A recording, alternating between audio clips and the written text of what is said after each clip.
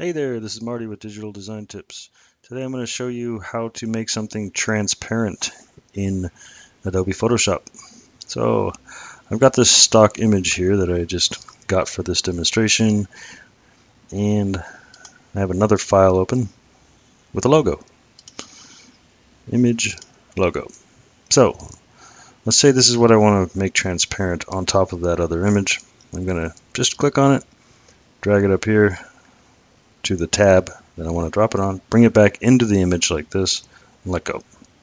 So there, I've got the logo where I want it.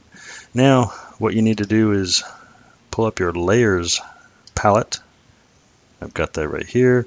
You can see I have the image and I have the logo.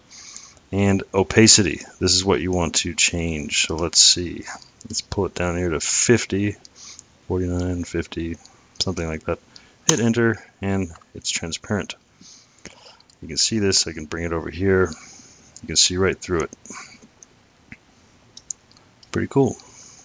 And it works with anything. It doesn't have to be a logo. It can be any sort of image. It's basically just you're changing the opacity of the layer.